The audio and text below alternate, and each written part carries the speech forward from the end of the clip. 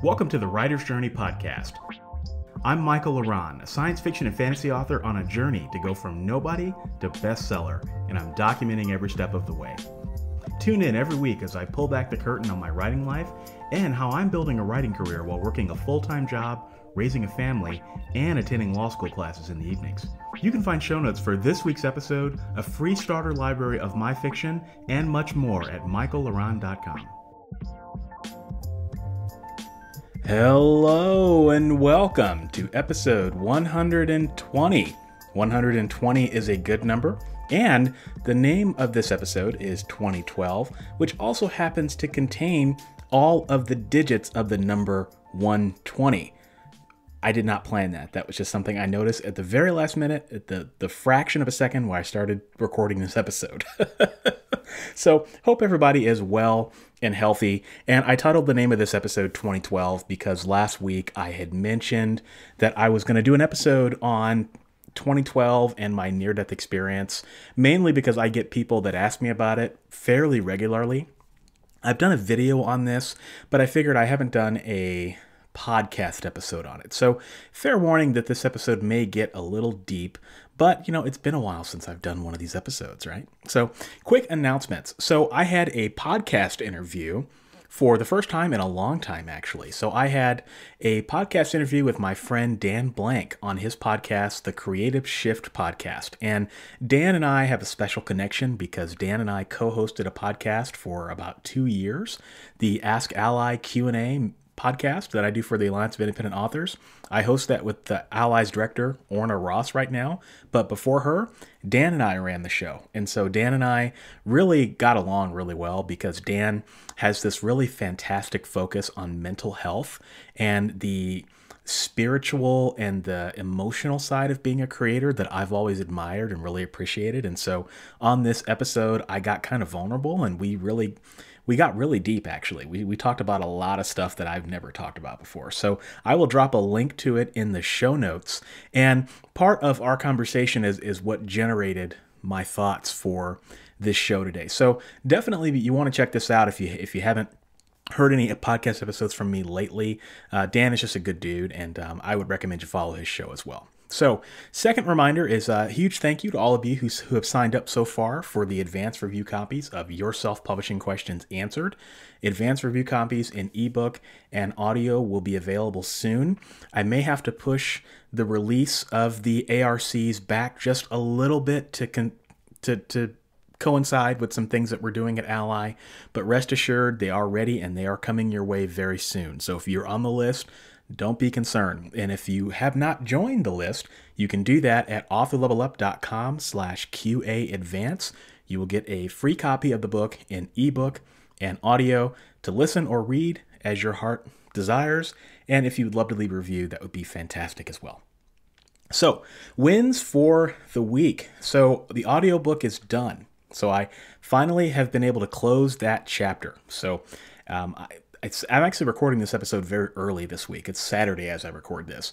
But the audiobook is done. I delivered it Saturday afternoon.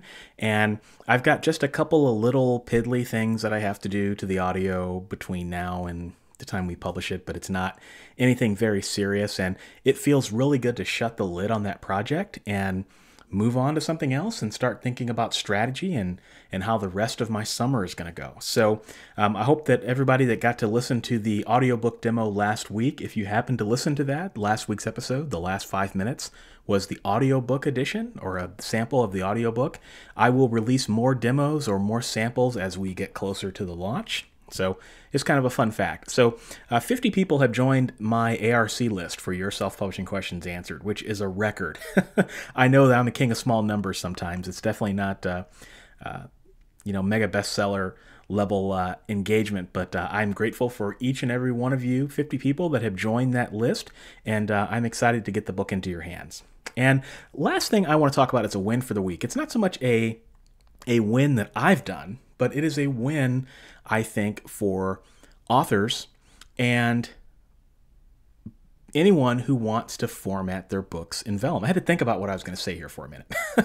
So I happened to be working in Vellum this afternoon, and I got this notification that said, a new version of Vellum is available. And the last probably 5 or 6 versions of Vellum, they've all been kind of like stability updates and things that they added features that I just didn't think were terribly important. But I happened to look, and now Vellum supports internal links. So I think maybe you will recall about 2 to 3 weeks ago, I think, I complained about Vellum not supporting internal links when every other formatting app has the ability to do this. And I guarantee you Vellum did not hear a word I said. I guarantee you they weren't listening to the show.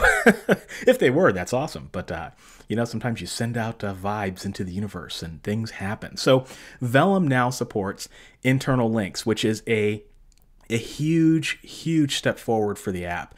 Because now what this means is that you can select text and then you can have that text reference and jump the reader to somewhere else in the book. So when they tap that link, they can go to chapter 10 or to chapter 2.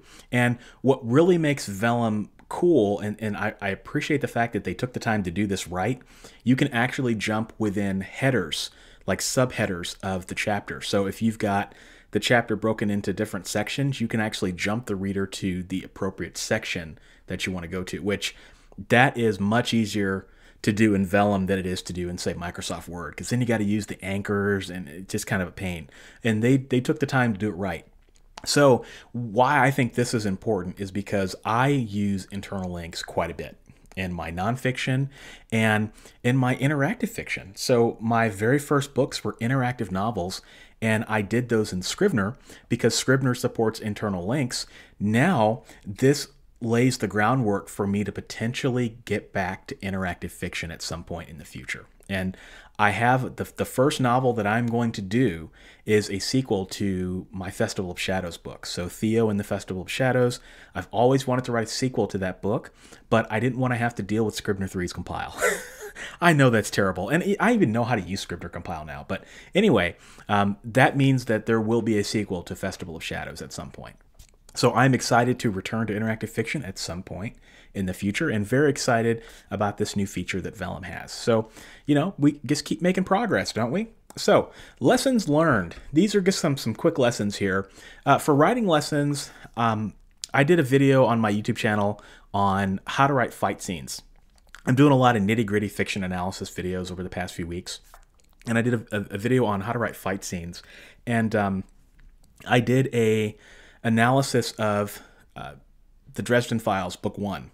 And it's if you've read it, it's the scene where Harry goes to visit Bianca, the vampire, and he visits her at her mansion, and it's this long, drawn-out fight scene that's really, really cool and stylistically really worth looking at, and just super cool of Jim Butcher.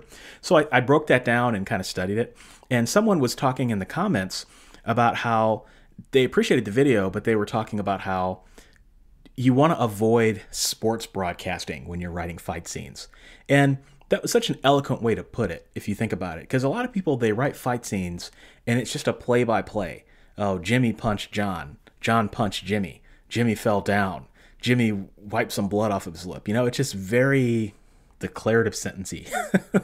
And if you can avoid that, that's going to do you and your readers a lot of good. So if you haven't watched that video, I will link to it in the show notes. But I thought that comment was very well taken. And business lessons. So something that I've been doing that I don't advertise, but I thought, maybe it would be kind of cool to talk about because maybe there's something that someone out there can gain from this. So you guys know that I have courses, and you can purchase those courses on Teachable. So you can go to authorlevelup.com/courses.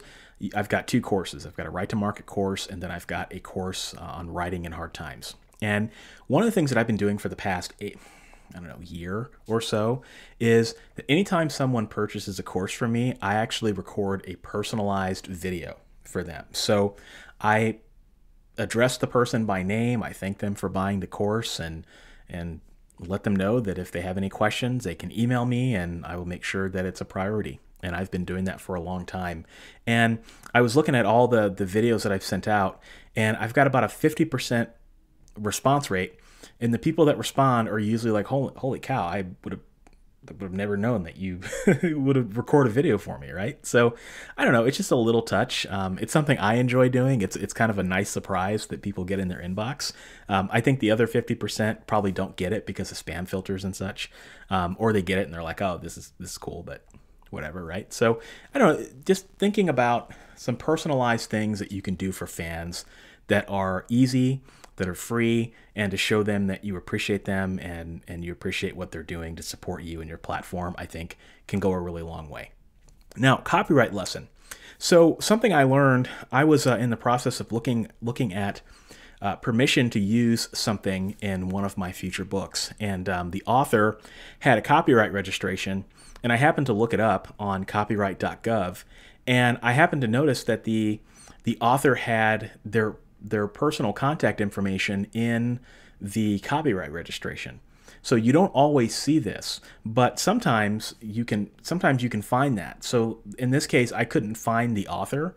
So I guess they didn't have a website or whatever, but their copyright registration had a phone number and it had an email address. So I was able to grab that information in order to find a way to get permission. So just an interesting tip, interesting thing that I can pass along for copyright perspectives. So idea of the week. So my idea of the week this week is something that I hope, I know it's out there, I just don't know of it. And that is a comprehensive brand monitoring system that actually works. Actually works being the key word. So for example, if I have a podcast interview somewhere, or if someone mentions me on any social media network, even a network where maybe I'm not even on it, I want an email notification, and I want the content of that post in the email. So I don't have to go to the social media network. I want a link to the post in the email, and then I want a link where I can automatically share it with Facebook, with Twitter, with all my social media channels. I just think that would be very helpful. Google Alerts don't work. They've never worked for me. There's a service that I used to use. It's called Talkwalker, I think. And every once in a blue moon, I'll get an email from them saying that somebody mentioned me somewhere, but there's no real rhyme or reason to it. I just think it would be really cool to have like a social media / brand / Google search monitoring system that's super crispy, that works, and you get email reports whenever you want them. Maybe you want them right away. Maybe you want them within 24 hours. Maybe you want them within a week, or you want a monthly digest. And I would just love to be able to just, within the email, just scan it and then be able to reply to stuff from the email. I just think that would be super cool and super clean. Because one of the things that I always prioritize is when people reach out to me, I always make sure to try to give them a response. And so it breaks my heart sometimes that people are talking about me elsewhere out on the internet and I just don't know about it, right? So it would just be nice to have that. That's the idea of the week. If anybody knows something like that, feel free to drop me a note, authorlevelup.com/contact. All right, so topic of the week, 2012. So I mentioned last week, I know a lot of you listening probably know this story, know the basics of it. I'll go a little bit deeper into it this week. But I had a near-death experience in 2012. And that is what made me want to become a writer.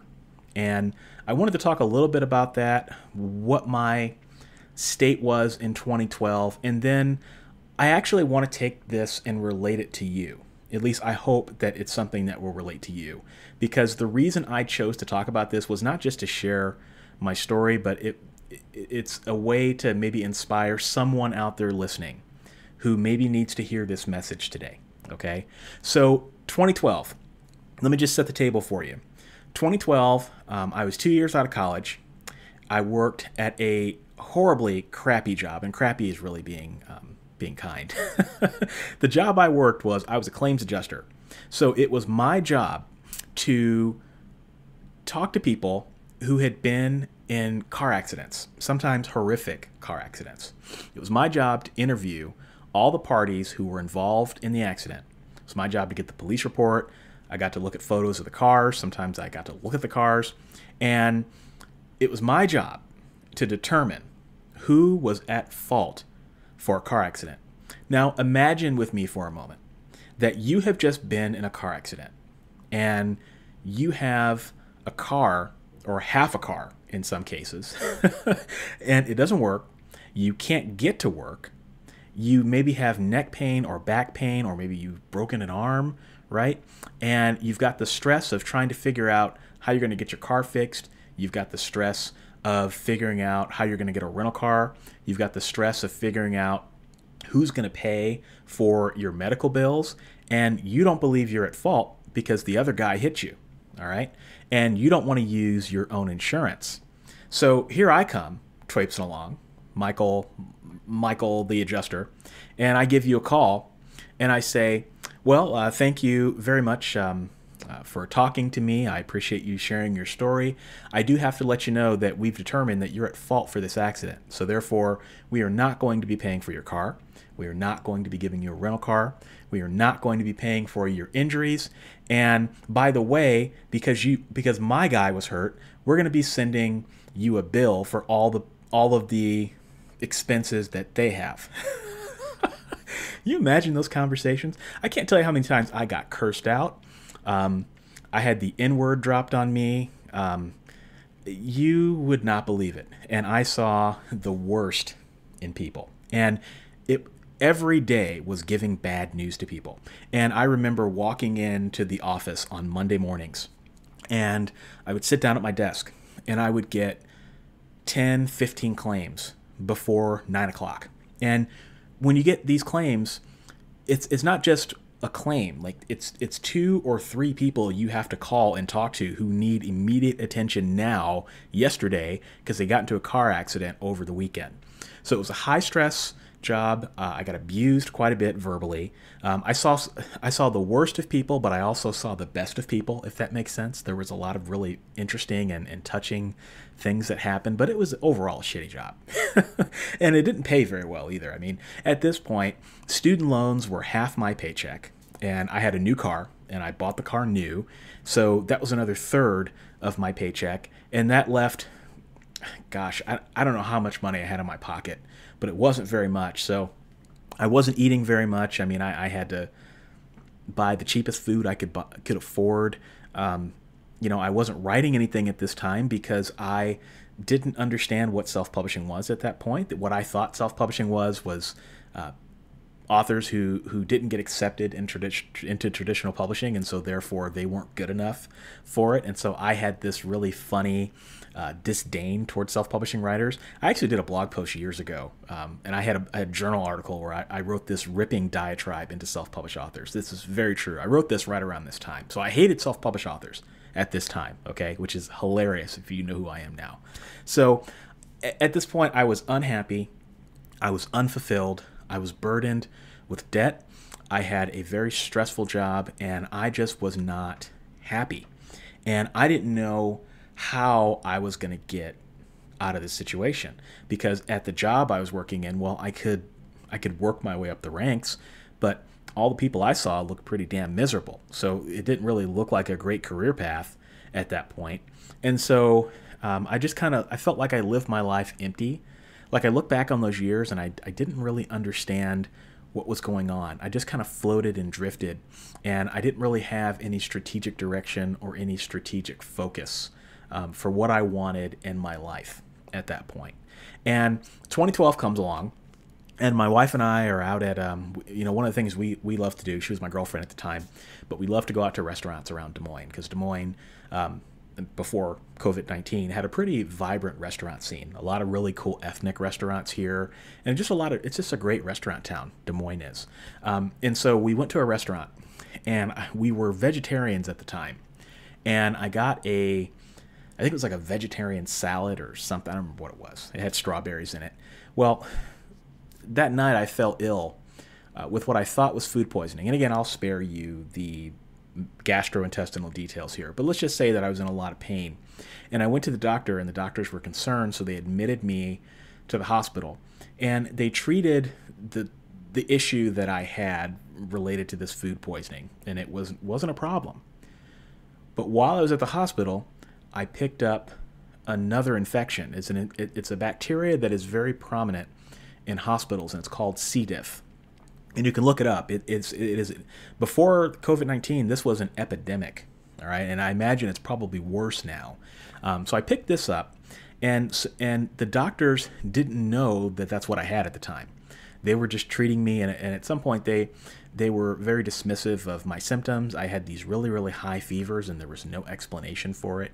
And it took a friend that I have in another state who was a doctor to talk to me and say, hey, maybe you've got this, this bacteria. And then they tested me for it, and turns out that I had it. But while I was in the hospital, this was an entire month. I was in the hospital for 2 weeks, and then I got out. And then I had these really, really high fevers, and so I had to go back into the hospital. And I spent a lot of time on painkillers, and all of that time was a blur for me. And as I was getting these really, really high fevers, I didn't know if I was going to survive, because it was starting to get to the point where I was dehydrated. I wasn't eating. And honestly, I don't know what would have happened to me. And I read stories after the fact, jumping ahead a little bit, but I read stories after the fact of people that had this bacteria, and the doctors didn't know it, and they died. And the reason they died is because the doctors neglected them, And I looking back on it, I didn't realize how close I was to potentially dying, And I remember being on the hospital bed, and I was on morphine. I was seeing hallucinations. There were cheeseburgers that were talking to me because I couldn't eat anything, So there was this cheeseburger that was talking to me. It was a problem, and so I was staring at the wall, and I was just thinking about my life, And this was the first time in a long time where I'd had the opportunity to sit down and really think about what I was doing with my life. And I don't know why, but this image of me being a writer was very vivid in my mind. I just could see myself being a writer. And I swore on that hospital bed that if I got out of this and if I got better, I would become a writer. And I would bend the universe around myself in order to do it. And fortunately for me, I got better, I got well. And right around this time was when I found Joanna Penn. And I started consuming all the content she had around self-publishing. And my opinions started to change. And then I found the Alliance of Independent Authors, ALLI. And I found a self-published nonprofit organization for self-published writers. And they were promoting ethics and excellence. And all the self-publishing books that I'd seen were crappy, and they were poorly bound, and the paperbacks were junk, and they were full of typos. And here was a nonprofit organization teaching people how to reach ethics and excellence in self-publishing. And things started to click, right? And lo and behold, 2 years later, 18 months later or so, right after I got married, I published my first book, and the rest is history. And I got to where I am today. And the reason I wanted to talk about this is because 2012 was probably, as I think about it, a very important moment in my life. Well, I know that it was a very important moment in my life, but it was when I stopped being reactive and I started being proactive. In many respects, you think about the plot of a hero, right? And the midpoint in a novel is where the hero stops being reactive and they're always on their toes, and they start figuring out how they can actually beat the villain, right? 2012 was my midpoint, and I think about that.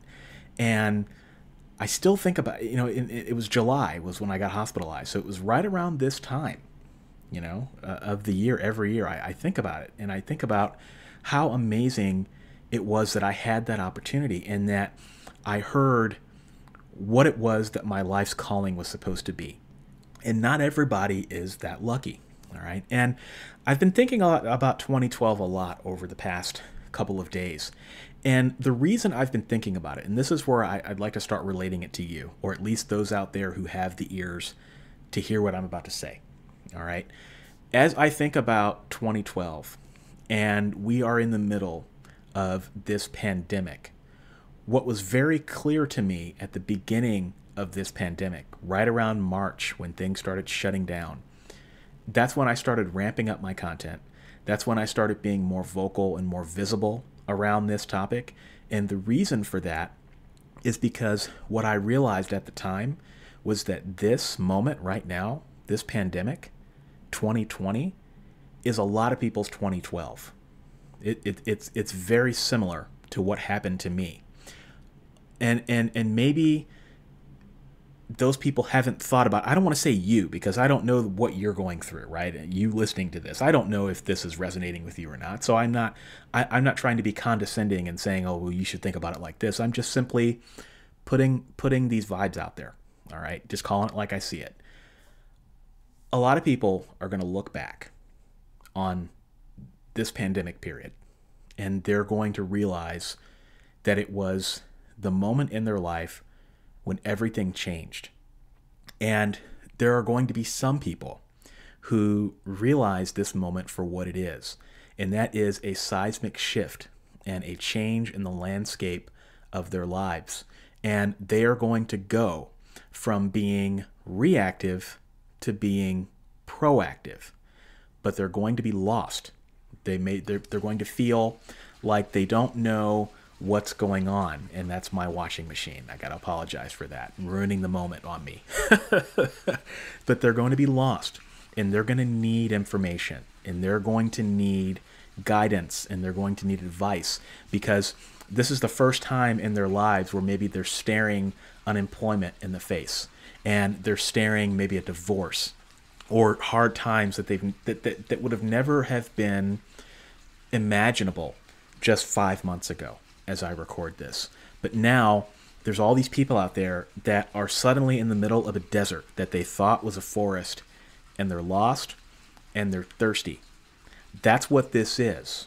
All right. This, in many respects, is a near-death experience for a lot of people out there who want to learn how to write books and be an author, and maybe realize that, you know what, this job I'm working is crappy. I'm full of debt, but I see a brighter future for myself, and I'm going to invest in myself. All right. And I don't want to diminish any of the hard work that I have done from 2012 to 2020.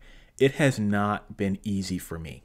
Just like I know that this path is not easy for many of you listening to this episode and to this podcast. I know that many of you are out there struggling. Many of you have probably written a book and it didn't do as well as you thought it would do. Or many of you have written a book and you're on the verge of publishing it and you don't know how it's going to do. And that's causing you anxiety. And on top of all that anxiety, you've got this damn pandemic where it's just ratcheting up all of the emotional and I mean, just the temperature on the world. It just keeps going up and up. And the media is certainly responsible for that, right? And everyone around us is tense, and we're tense. And so the temperature just keeps going up and up and up and up. But what we have to do is we have to turn our temperature down. We have to focus on what we can control, and we have to create this mental shielding around ourselves, right? I talked to a psychic once. This is a funny story, okay? But I talked to a psychic once, and I was stuck in an elevator with her for a little while, and we were talking, and we were talking about like narcissists, and I asked her, how do you protect yourself against narcissists? Because there were some folks I was dealing with in the workplace that were causing me a little bit of anxiety, and she told me to imagine mental shielding around yourself. Like, imagine this shielding around yourself so that none of the bad vibes that they emit can touch you. Right. And that always stuck with me. And as I think about this is the same thing, right? It's all this anxiety out in the world. We have to create this mental shielding to protect ourselves from it. And we got to turn that temperature on the thermostat of our spirit down so that we become less susceptible to all of the emotional swings that are going on in the world. All right. That is what I have chosen to do. But what I don't want people to hear is that this is an easy path. All right. So this has been a difficult path for me to get to where I am today. And I have had to make some very real and hard choices. And I've had to bear some very real social and financial consequences in my journey to become, not yet, but a best-selling writer. All right. Now, how this started, one of the first thing was the conversation I had with Dan Blank. That was a conversation we were having. But I got an email from a reader, and the reader was telling me that they were an aspiring writer, and this person was a high school student, and they got their whole life ahead of them, and they wanted to be a writer, and they were asking me, I'm going to college in the fall, and I want to be like you. How can I, like, what are the things that I should be doing on a daily basis to be a writer? And I thought about the response, and I thought about it, and I gave them what I thought was maybe helpful. I don't know.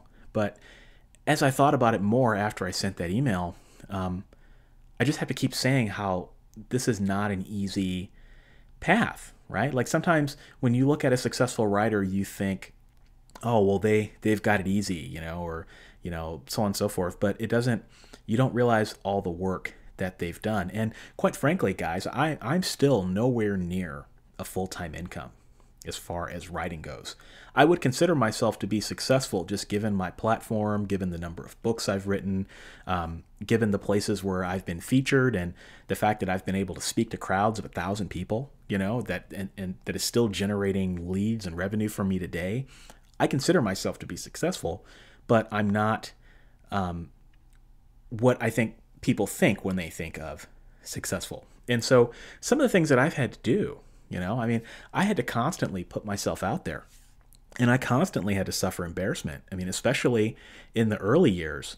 The first books I published, nobody bought. I would do blogs and social media posts, and, the only people that would like them were my mom and maybe a writer friend that I just met yesterday. I went all in on Google Plus, and that was a disaster. I wrote a book about anthropomorphic vegetables, anthropomorphic vegetable terrorists trying to take over the world. Good Lord, and the cover on that was not good. And so, huge embarrassment for myself as I think about my brand, and I had a blog, and I blogged with an unoriginal voice. I did a podcast for a little while, and the audio on that was bad. And I didn't have a message. I knew that I wanted to talk, but I didn't have a message. And so how I showed up was not, it just wasn't good. It's how a lot of people start. But I started a lot of things, and I failed at a lot of things very early on in my career. And another thing that I failed tremendously at early on was splitting my focus. I was burning the candle at both ends, all three ends, if there's a 3-end candle out there. I was pursuing a career. I had a family. My wife and I just got married, and we were expecting my daughter at the end of 2014, which was also my first year of publishing. And that wasn't easy because I wasn't getting much sleep, and was worried about the success of my books that were flopping. And I knew in 2012 or 2014 that I wasn't going to become a full-time writer anytime soon. And I knew it might take me 10 to 15 years, maybe longer, and that's hard to take when you've got your first book out there. And it's one thing to say, okay, maybe I'll be successful after 10 books, but it's another thing to say, well, maybe I won't be successful until after 10 years. That's a long time. It's hard to see that far out. And I had a lot of fear and uncertainty, not knowing if my books would sell early on, if the sales that I got would stop. I was making $5, $10 a month my first few months. And then then my sales dropped to nothing for, I think, 3 or 4 months out of 2014. I made $0. And I thought, oh my God, I'm never going to make another sale again. People are just going to not buy any of my books. And I made a lot of decisions early on out of fear. Fear that my sales were going to dry up, or fear that, people weren't going to want to read anything that I had to write. And so I made a lot of mistakes early on. And I've talked about a lot of those openly on this podcast. So I don't want people to think I'm not going into it. I've talked about them. You guys have heard them. You know what I was going to say. And just the time commitment. I had to give up on many, many social aspects of my life because I'm constantly working. I'm constantly working, I'm constantly creating, constantly doing new things, constantly turning on the microphone and creating some sort of content, right? And so in doing that, I've had to give up a social life, right? Like I don't like some people like to go out to the bars on the weekends to hang out with their friends, or they like to go over to a neighbor's, do a bonfire. I choose not to do those things because I'm working so hard and busting my ass on this writing business, and I've been doing that for the past 7 years. And that is a very real consequence of everything that I've been doing, is that I really don't have that much of a social life. And not to mention that just this life is just very expensive. I mean, I sold everything I owned to publish my first book. I've talked on this show very early on in the writer's journey that I talked about how I used to do music. I used to write music. That was my first thing that I wanted to do. I wanted to be a composer. I wanted to compose video game music and write jazz. And I found out that just wasn't for me. And one of the reasons it wasn't for me is because if you think writing is expensive, oh man, being a musician is worse. I mean, you got to buy all sorts of things in order to even be able to get music that sounds good, and you got to pay for instruments and you can't just buy cheap instruments. You got to buy good ones. You got to maintain those instruments. You've got to buy audio equipment. You've got to buy audio software. I mean, and then there's plugins for that software that's very expensive. And so that was what I tried to do before, and I sold all of that stuff. I sold all of it for pennies on the dollar, really. I mean, if I think about what I actually got for a lot of that stuff, I sold all that so I could afford publishing my first book, which was a flop and a commercial disaster, right? And then I kept saying to myself internally with every book for that first year that I published, because I published like 7 books my first year, I kept thinking to myself, maybe this will be the book. As I publish a poetry collection that sells like 2 copies a year. And I said, oh, maybe this will be the book as I invest all these dollars into my anthropomorphic vegetable series. Oh, well, maybe this will be the book as I write another interactive novel that was ahead of its time that people just weren't interested in. And disaster after disaster, flop after flop. I've had far more commercial disasters than I have had successes. In fact, if I publish a book and it doesn't sell anything, like I'm immune to it. Like maybe it's like a superpower. I just don't care. Like I've spent too many emotions over a book not selling and trying to get the sales up and trying to do all these promos to see if I can goose the algorithms and stuff that I just don't care anymore. Like I literally do not care. That's why I publish books, the books that I publish. That's why I'm about to publish a book on author income. It's because I do not care. Because I know I have a vision of what I want to do, and freedom and being able to write what I feel and say what I feel and speak my own truth to power is so much more valuable in many respects than sales in the long term. Because all that stuff will come down the road, but it involves me being true to myself today. All right. And that's an expensive thing to do. It really is. Like, I don't want people to think, oh, well, I'll just, not spend any money to be a self-published writer. You have to spend money. I mean, you've got to spend money on your cover designers. You got to pay good cover designers. You can't pay for crappy cover designers. There's a lot of crappy cover designers out there. There's really only a few good ones. And you've got to pay for good editors. I've learned over the years that some of the editors that I've worked with were maybe not as good as I thought they were. All right. And then you got to pay for a website, and you've got to continue to maintain that website. And then you've got overhead expenses, things like BookFunnel and things like your email marketing service and other things that you have to pay every year in order to continue your business. And over the last 7 years, I'll just drop this figure on here. I don't know what the exact number is, but I've paid tens of thousands of dollars. I've paid pyramid scheme levels of investments in all of this. I mean, I look at all the money I've spent on publishing, and I could have put that money into retirement. I could have put it into savings, or I could have put it into just about anything else more prudent. And if Dave Ramsey were to look at my bank account today, he'd punch me in the face and he'd say, "What the hell are you doing?" In 7 years, it's taken me to get to this point, and I've spent all this money on my dream, right?